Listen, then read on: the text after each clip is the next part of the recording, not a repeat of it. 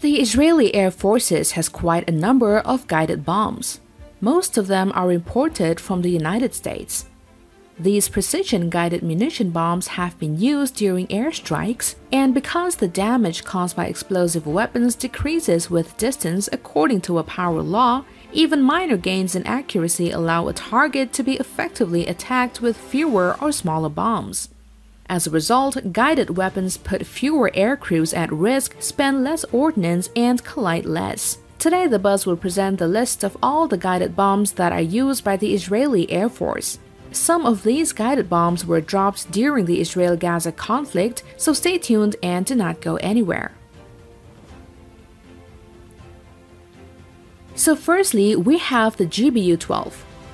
This is a laser-guided aerial bomb based on the Mk-82 500-pound general-purpose bomb, but with a nose-mounted laser seeker and guidance fins. The Paveway-2 laser-guided bombs employ bang-bang guidance.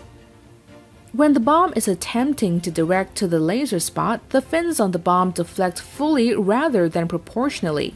If it sees the laser spot and decides to make an adjustment, it deflects its fins until it has overcorrected, then it deflects back in the opposite direction, resulting in sinusoidal form of movement.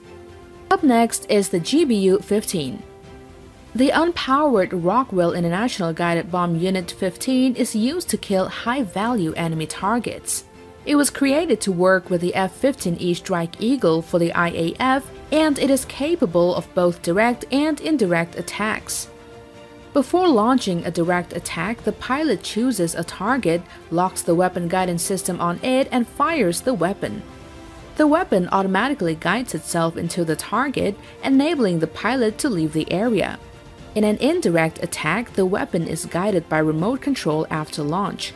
With pinpoint accuracy, this highly agile weapon provides an optimum low to medium altitude delivery capability. It also has a standoff capability. Up next is the GBU-16. This is a laser-guided bomb from the American Paveway series, and it is based on the 1,000-pound Mk-83 general-purpose bomb, but with a laser seeker and wings for guidance. According to Raytheon's Paveway-2 fact sheet, 99 directed explosive deliveries would result in a circular error probability of just 3.6 feet, compared to 310 feet for 99 unguided bombs dropped under similar conditions. The GBU-16 was introduced into service around 1976 and is used by the US Air Force, Israeli Air Force, and some other NATO countries. Next, we have the GBU-27. The GBU-27 Paveway 3 guided bomb unit is a laser-guided bomb with bunker buster capability. The purchase of 500 GBU-27s with BLU-109 penetrating warheads by Israel in September 2004 was the first international sale of the GBU-27. In July 2006, Israel requested that delivery of such precision-guided munitions be accelerated, though the exact munition was not stated. Other precision-guided munitions were used to target Hezbollah installations in the 2006 Israel-Lebanon war, according to Israeli Defense Forces officials. Because of its destructive force and explosion radius, it was dubbed the Hammer by pilots flying over Iraq during the First Gulf War. The next guided bomb that Israel has is the GBU-28. This is a 2,268 kg laser-guided bunker-busting bomb developed by the United States. When the GBU-28 hits the ground, a short delay time fuse is activated, which triggers detonation when it has penetrated deeply enough to completely destroy the target. The purchase of 100 GBU-28s by Israel in April 2005 was the first foreign sale of the GBU-28. In July 2006, Israel requested that the weapons be delivered faster. In 2009, Israel received 55 GBU-28. There were unconfirmed reports that Israel used the GBU-28 during the 2008 to 2009 Gaza war. Up next is the GBU-31 Joint Direct Attack Munition, which is a 2,000-pound class munition that is guided by $18,000 tail package. It is capable of high-precision, all-weather autonomous conventional bombing. The JDAM will integrate a guidance kit into the existing stockpile of Mk83 1000 and Mk84 2000-pound general-purpose unitary bombs, as well as the 2000-pound hard target penetrator bomb by integrating a guidance kit consisting of an inertial navigation system or global positioning system guidance kit. GBU-32 is up next on the list. This is a 1,000-pound variant of the JDAM. The JDAM was meant to improve upon laser-guided bomb and imaging infrared technology, which can be hindered by bad ground and weather conditions. Laser seekers are now being fitted to some JDAMs.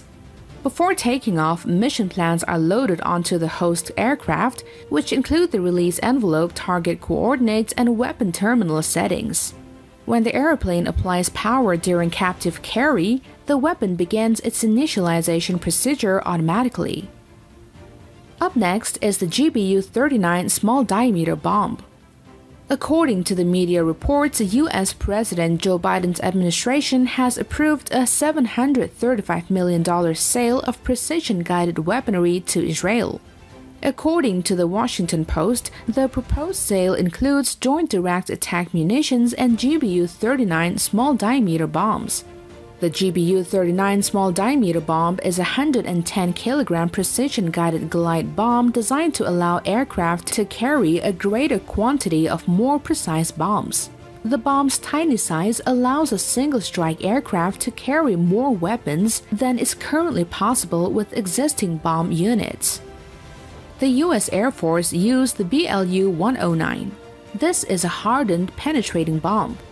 It is designed to blast through concrete shelters and other hardened structures before exploding, just like other bunker busters. In addition to the US, it is part of the armament of the air forces of Israel and other countries. The BLU-109B has a steel casing about 25 mm thick, filled with 530 pounds of trigonal. It has a delayed action tail fuse. This weapon can penetrate 4 to 6 feet of reinforced concrete, which is greater than the 3-foot capability of the small diameter bomb. Israel Military Industries produces the MPR-500, a 500-pound multi-purpose rigid penetration and surface attack bomb. It has the same efficacy and size as a Mark 84 bomb and can pierce reinforced concrete up to 1 meter thick. Boeing gave its approval for the Joint Direct Attack Munition Guidance Kit. During Operation Protective Edge, the Israeli Air Force discovered that the MPR is 95% effective at targeting and destroying targets. The MPR-500 can penetrate 4 200mm thick reinforced concrete walls or floors, 1 meter thick of reinforced concrete. MPR-500 also includes 26,000 controlled fragments to deliver focus blast and controlled fragmentation effects against a wide range of targets in open terrain with minimum collateral damage. Up next is MLGB medium-weight laser-guided bomb. It is developed by the Israel Aerospace Industries. This 250-pound precision-guided glide bomb can attack both fixed and moving targets. MLGB is a dual-mode laser-guided or GPS-guided weapon optimized for light attack aircraft. It is 1.7 meter long and weighs just 113 kilograms, with the capable warhead accounting for the majority of the weight. The MLGB's laser homing capabilities allows it to accomplish precise homing against both fixed and moving targets. The warhead's small weight makes it ideal for operations when minimizing collateral damage is critical. Up next is the Fastlight.